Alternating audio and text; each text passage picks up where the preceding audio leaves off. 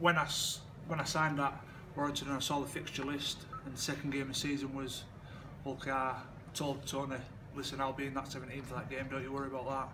And it's one I am excited to play. How did the move come about then? I mean, were you out of contract at Hull? No. I had another year on my deal, and before the off season, I spoke to Chris Chester, like, what's crack? Where do you see me in team? And he said to me, oh, there'll be a place for you if you come back fit. So I come back fit and all this. And first day pre-season, Jimmy Peacock grabbed me and said, Jordan, I don't know how to tell you, it's tough for me because it's my first day, but Chizzy doesn't see you in his plans. So obviously, I didn't know what to do, panic stricken. I thought, oh, I'm going to have to drop down Championship, what am I going to do here? So I rang my agent, Andy Clark, and said, listen man, I need to get another club. They don't want me here, they're going to pay me off.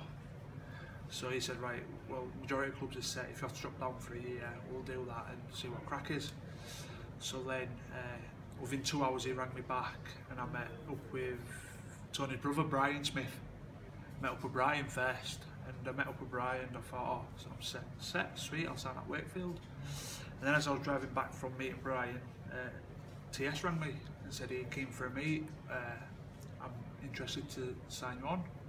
So then I met him at Ferry Bridge, and straight away as soon as I met him, there's nowhere else I wanted to sign. Just the way the guy carries himself, his persona, he knows what he wants, and that's what I want in a coach. Like, I know he wants to be at the top and win stuff, and I want to win stuff, and I don't want to blow smoke up his backside as the saying goes, but I think he's an amazing coach. And this year, the squad that he's assembled and the way he's looking after everyone, I think we can really kick on.